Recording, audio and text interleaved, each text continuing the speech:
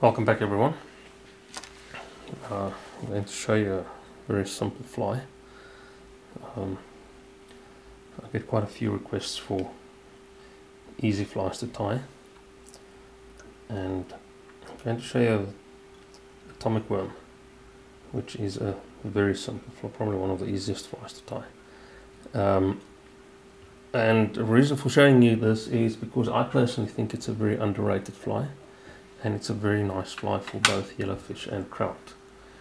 And I'll explain a little bit why I think it's an underrated fly a bit later. Let's get to the fly first. So you cover the hook shank. I'm using a 8/0 red grip thread. Cover the hook shank above the barb, and then run your thread back with open wraps to the eye of the hook, and that's the hook I'm using, 14731 size 10.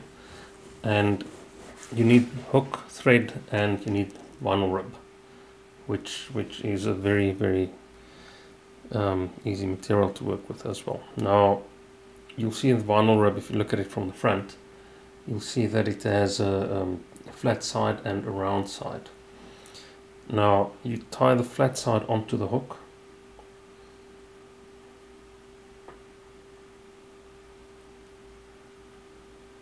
right there behind the eye, and leave a little bit of a space between the material and the eye of the hook. So you need space there to tie the fly off. Tie that in nicely like that. Then you wrap, you can stretch it a little bit, and you with even wraps right next to each other, you tie that vinyl rib on top of the hook.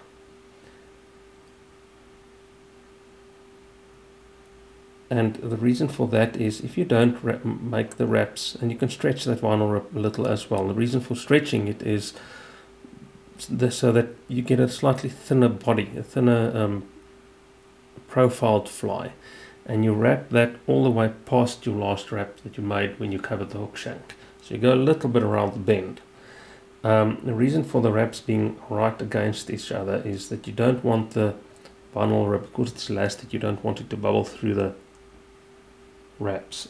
If that happens, you're not going to get an even finish on the fly, and your vinyl rib wraps are not going to be nice and against each other. So the next step is you take the vinyl rib, make your first wrap on the hook shank, the bare hook shank. Second one, you go onto the thread and you wrap that forward. Now if you want a thinner profiled fly, and I will tie it on a different hook just now with a thinner profile, but if you want a thinner profile, you can stretch it a little bit.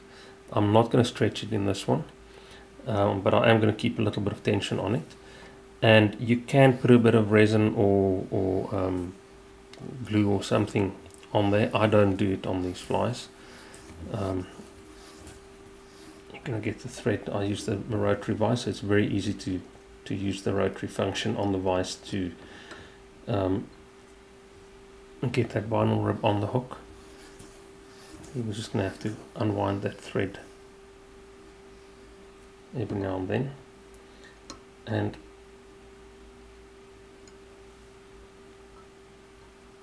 start to unwind that. There we go.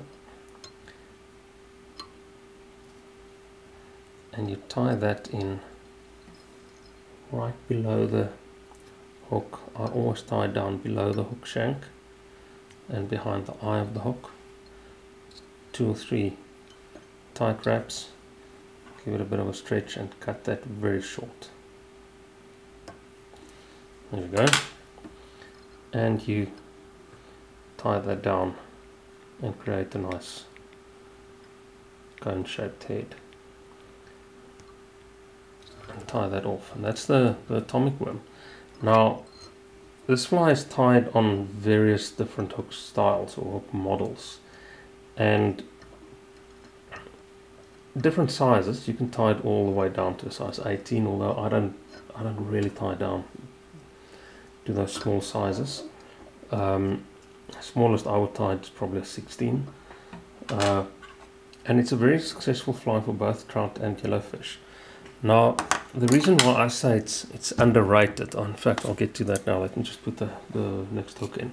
Next one I'm going to tie is going to be on the 14682, which is just a different profile, or a size 12, but a different profile hook. Now, you'll see the size 12 actually looks a bit bigger than the size 10 on the 14731, but it's exactly the same tying sequence. The reason why I think it's a very underrated fly is I think most people don't know how to fish the fly, and I think most fishermen want to cast something in the water and retrieve it, and that is where the big mistake comes in with this fly. There are bloodworms in all our waters. In fact, there are bloodworms in all the waters worldwide, and in rivers, lakes, dams, all over. And these worms can't really swim. You'll see them move in the water, but they don't swim from one end to another end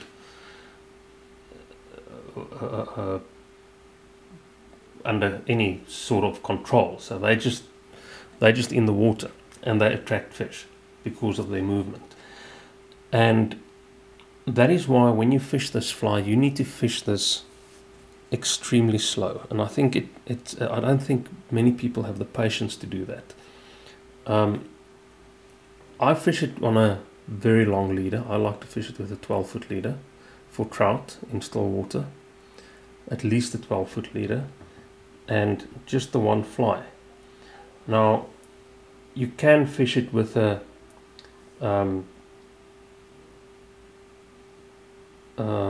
dry fly and use this as a dropper behind the dry fly. Dry fly will keep it in a specific zone at a specific level, which is very successful, which I've done quite a bit. Or you can fish it with another weight fly, with a nymph or a small nymph. I never fish it with a big fly, and use this as a point fly again. And that is the way to fish it. The main thing is, don't retrieve the fly. Keep in contact with it. Keep retrieving the slack, especially if there's a bit of a breeze. And that's probably the best time to fish this, is when there is a bit of a breeze. And very good areas to fish this are right next to weed banks, close to sandbars, mud banks, where there's a bit of structure, and fish it very, very slow. That is the main trick with this fly. And you tie that all the way there, open wraps to the front, and first wrap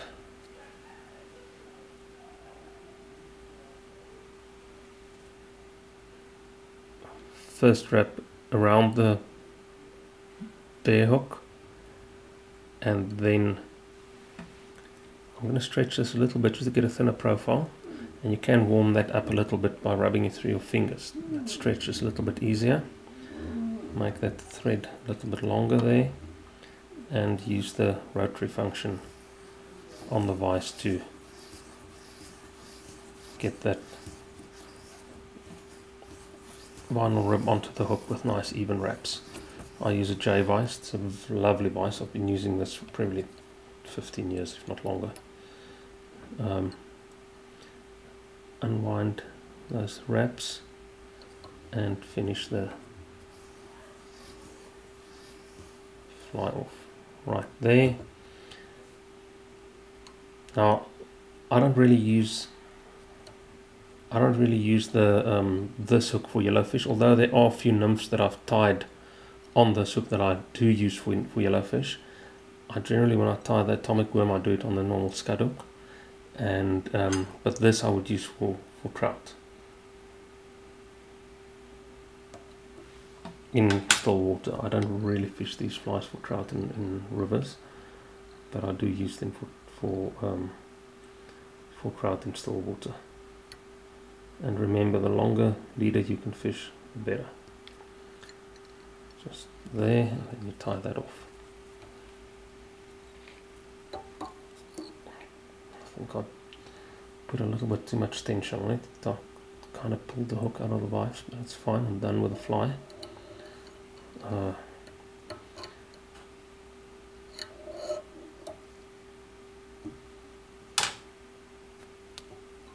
that again. And you can varnish them if you want to. I hardly ever varnish my flies. If you do a proper whip finish, you don't really need to do a varnish. But maybe I'll varnish these a bit later. I'm busy tying a whole bunch of them. And that's it. That's the atomic worm. Now, remember, fish them long leader, fish them very slow. Make sure you've got a bit of patience for them to fish this. And especially when there's a bit of a breeze. That's when I find they work pretty well. And this is the atomic worm, a very easy fly to tie. Go and try a few, tie them in different sizes. You can tie them in olive as well. Try them out. Please leave a comment.